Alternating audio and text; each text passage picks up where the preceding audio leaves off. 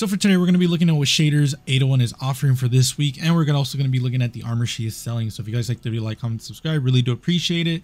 But other than that, let's look at the actual stuff. So for the first one, we're going to be looking at Vitrified Duality. This is a really good shader. I really like this blue color on the cloth. This is the main color, considering that the off color would most likely be this white right here. The off color for the plate armor would most likely be this right here, because that's usually what the off color is, which would be like a tannish brown, which is pretty cool. Definitely a cool shader. This is from Season of Dawn, so this is old. This is like 2-3 years ago, somewhere around there. It's really old now, so definitely pick this shader up. We have an even older shader, Tangled Rust, which is a really good shader if you want to go for like a rustic look. I usually use Tangled Rust if I'm going for like if like my guardian has been like through the muck, like has lived a lot of lives. I've made a set with this for my Titan, I think. If I have the video up right now, then that's the one it is, but I'm trying to remember which video it was, because again, I've done so many fashion videos at this point that I just don't remember all of them. Next one is going to be a new one, New Monarchy Succession. At least it's new for me, because I didn't get this, and it's a really cool shader. Very red though, so it's New Monarchy, not surprised, but it is very red, so just be aware of that. Super cool though, because the off color is like white, which is really weird. But yeah, definitely pick this shader up if you don't have it, because this is from, oh my god, this is from Curse of Osiris, one of the worst DLCs we've ever had, but it did have some dope ass shaders, so definitely pick that one up.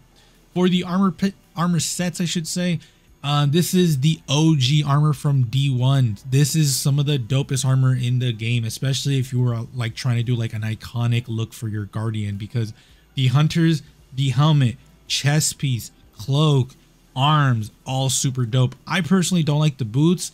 Well, I do like them and I don't like them. I like them because how aesthetically how they look, but I don't like them because they look weird on pretty much everything I combine it with, or damn near everything. But the arms are super cool if you want to go for like a very simplistic look. Chest piece is like iconic hunter for me. Like that's the chest piece I think about when I think about a hunter.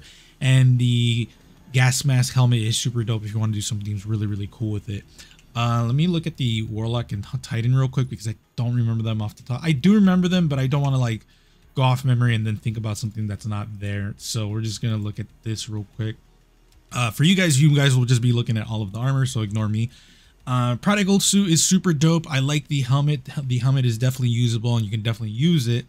Other than that, I think the arms are too small. I think the chest piece is too small. I think the boots are very usable, definitely dope. But I do think the Vault of Glass boots are a little bit better than this one.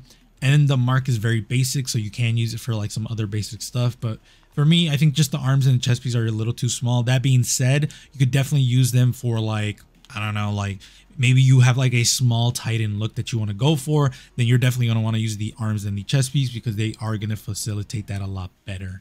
For the Warlocks, we're going to be looking at the Prodigal suit. Well, they're all Prodigal. I don't know why I keep saying this. The helmet, super dope. The chest piece, super dope. I think the arms and the boots are like very simple, but not in a bad way. It's just like, it is what it is, I guess. And then the bond is very boring for me. So like, I would definitely be picking up most of the helmets for everyone, but then I would branch off for like the hunter. I would probably pick everything except the boots. The Titan, I would probably pick up everything. I think everything just looks super dope. And then the Warlock, I would probably just pick up the helmet and the chest piece, and then maybe the boots, because the boots do look really cool in certain sets. And the arms, it is a good set if you want to have like armor, because it does have armor there. It's just, for me, it does look kind of boring at times. So for me, I think just the chest piece for the Warlocks would be the best one, and the helmet as well. So that's pretty much it. Let me know what you guys think in the comments below. I'm really happy that they gave her shaders. I just wish they gave her more. I say this all the time, but more shaders and probably one more armor set that she would sell would be really cool. But yeah, let me know what you guys are picking up. If you guys want to follow me on my social media outlets, links are in the description below. Thank you guys for all of the constant support. I really do appreciate it. The channel has been fucking blowing up, and it's all because of you guys, because you guys keep watching the content.